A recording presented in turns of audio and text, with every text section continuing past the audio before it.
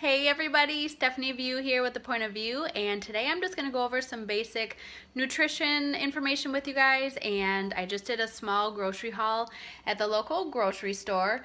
Usually I get all of my stuff at Costco because we do go through a huge amount of produce, and everything that not everything, but most of the things that we eat are whole foods. And so even though at times it's just my son and I, we definitely go through that much food. So I'm going to turn my phone around here and show you guys. Okay, so one thing, and I'm going to talk about this pretty briefly here. My son loves to eat yogurt like every single day for breakfast. We'll put homemade granola in there and like some blueberries or raspberries, and he'll have some mini chocolate chips, which I'll show you those as well as I go down the line here. I did buy this on special because it expires on the 31st and it is actually the 24th right now. So he'll definitely eat both of these between him and I. The most important thing here to look for is, most people look at this ingredient, they look at this nutritional information, and that's not really what matters. Actually, what you really want to look at is right here. This is the actual ingredient. So cultured, pasteurized, organic, whole milk, cream, pectin, vitamin D, and then the bacterias, right?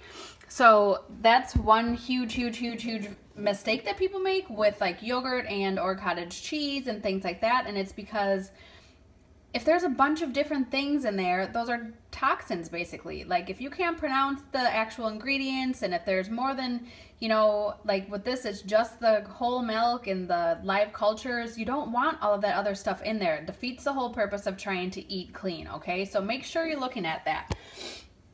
Next up is cottage cheese. I am a cottage cheese addict, and I eat cottage cheese with like cherry tomatoes and cucumbers and chickpeas. Sorry, I'm just gonna adjust this really quickly. So again, Daisy is literally the cleanest version that I've ever found. So ingredients: cultured milk, cream, and salt. That's it. That is what's important. You look at the other cottage cheese out there and it's terrifying what is actually in there. Almond milk, unsweetened almond milk. For those of you that maybe drink coffee, switch it up and drink the unsweetened almond milk. Califia Farms, this is like the go-to brand for me. There are a couple of other options out there that are okay. Okay, moving down the line, what I have here is local spinach. I put this in my Shakeology every day. We have some oranges for AJ. We have some organic peanut butter. Again, looking at the label here, organic peanuts and salt. Okay, that's all that's in there. This is, just some 15-grain bread. I do get whole wheat tortillas once in a while. It's Friday, so AJ and I will make our own pizzas. So we'll have like low sodium, no sugar added, organic tomato paste for the pizza, and then put on top whatever you want to. I make different things with the organic vegetable broth, low sodium. Again, if you look at the ingredients on here, this is a really clean brand. So it's literally, water, carrots, onion, celery leeks, tomato puree, mushrooms, garlic, sea salt, savory leaf, and ground bay leaf. That's it.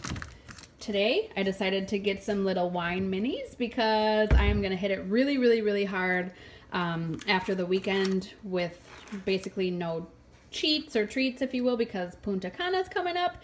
Baby Bella mushrooms, I've been doing this with shirataki noodles, which is a vegetarian tofu noodle. So I make some bowls with that, and shrimp. Shrimp is the one thing that I do eat. And then I've never bought this before, but it's actually another, good brand. The ingredients are fine, so no mac and cheese in this house, but these crazy bugs look okay. These are the mini chocolate chips. So again, with AJ's breakfast, or for me, I use these chocolate chips for, actually, I do like the plain Greek yogurt, and then I do this with a little bit of peanut butter, a drizzle of honey, oftentimes some nuts or berries, and it's kind of like a cookie dough. Then for cheese, a lot of people don't understand also with cheese. Like, cheese should be cheese. Don't buy the fat-free cheese. This just is pasteurized milk, cheese culture, salt, and enzymes. You don't want the stuff that's like fat-free or, whatever the things are. what you have to understand is that if it says low fat, fat free, third of the fat, anything like that just means that they're putting in more additives to make it that way. You want things in its like most pure form, okay? Bananas. We're gonna come over here. This is just some of my produce. So I wash my own produce every time. So what I've done is I don't use cleaners either. I have a spray bottle. I use Thieves essential oils to clean the sink first. Okay, so I get the sink really clean. And then I do equal parts of white distilled vinegar and water. And that's what I do my produce wash in. So I let these soak for about usually 10 to 12 minutes. Honestly, I do buy a lot more organic than I used to. And if I were doing berries, I would do them separate. So I do 2 different washes, if you will. And berries, I usually do, depending, like raspberries and blackberries, those can tend to fall apart a little bit. So I do those for a shorter period of time, usually 5 minutes max. If I had other things that were smaller, I always get a bunch of strainers out depending on what all I have, so that I ensure that now when this is done rinsing, I will also rinse all of this stuff again when I get it out of the water to get all of the stuff that could be on it off, right? So some people don't think of that either. And then I have all of the strainers out and I let it dry for a couple of hours actually, usually. You know, I just ensure that everything is actually dry before I cut it up and chop it up and put it into different containers. So anyways, that's just a basic rundown of a little bit what the shopping looks like, some of the things that I use.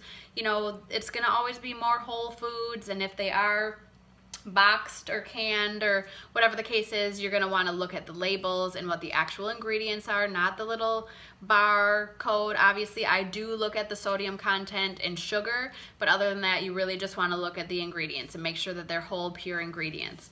I'm going to do the little series about this. I'm going to answer some more questions. Let me know if there's other questions that you have. Please comment in the comments below so I can specifically answer those for you as well. And thank you for tuning in. Again, Stephanie View with The Point of View.